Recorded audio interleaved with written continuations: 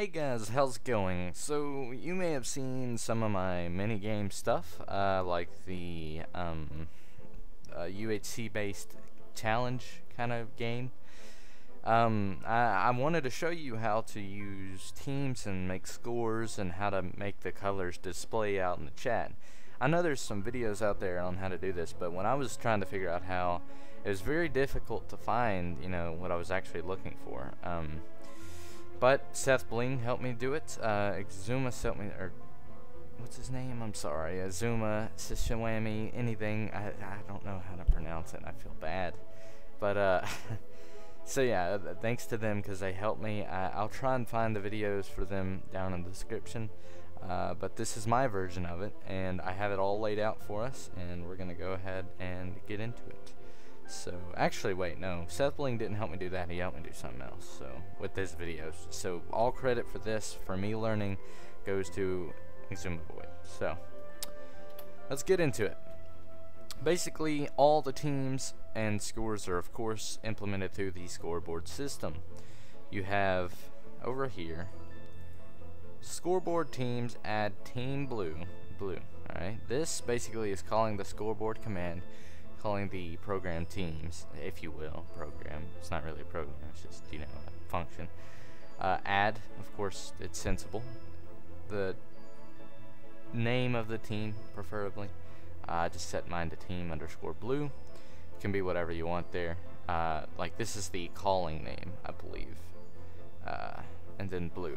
And you can also do this, of course, you don't have to use command blocks, teams add. So there you see, actually it has the name and the display name. So the second one is the display name. This one is the name. Alright, so let's turn that on. So now we have a new team called Team Blue. Next we have, actually that's the last step, sorry. Scoreboard teams option. This is a new function within the teams function. Team Blue, it's calling the name of that team, which I named Team Blue, and it's setting the color to aqua. There is blue, but aqua just looks better in my opinion, so let's go ahead and run that. And now I'm going to join it. So scoreboard teams join Team Blue. This is the name and at player. You could do at all, at R, any of these, and it would work. Now, join can also be leave, and you can get yourself away from it. But let's go ahead and do that. And now you'll see it works. I have blue. Alright, so now I'm going to add myself to the red team. It has the same system except I've named them red and blue. Let me check something. Okay, so I have the team red, all the colors, so let's go ahead and turn it on. Okay. This one, of course, is wrong because I'm a failure. Okay, and join. And there you go. I am in the red team. So that's how that works. I'm going to join blue team again because I prefer it. So over here we have the scores and how it works. So scoreboard objectives. This is a new kind of system function thing called objectives. Add. I named mine kill. This is the thing it calls. This is an already made function or method. Total kill count. It takes any kill you get off of a mob or a player. Now if you want just player kills, it's player kill count, and then I have the display name right here. And from here I have scoreboard objectives set display sidebar kill. This means it's calling the objectives function. It is setting the display to the sidebar, which is over here, and it calls the one I want to use. This is the objective kill, and it's set to do sidebar. So I'll explain the different ones here in a minute. Alright, so now we have that. If I go ahead and type scoreboard players set SystemZee to kill, since that's the thing, score one, you'll see it there. And once again, I'm going to go ahead and show you me joining this team. It goes ahead and sets me to that. So that's how you do that. Now, if you want to do something like a health meter up at the top, which you would do tab for, which I really can't do right now, so it's kind of pointless. I think I'll be able to do that here in a minute. Scoreboard objective set display list health, and I made the health thing here.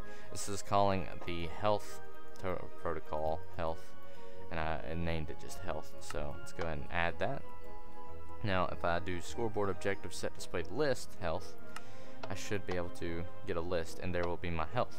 So if I go ahead and do like kill all, kill myself, hopefully I spawn near. Okay, cool.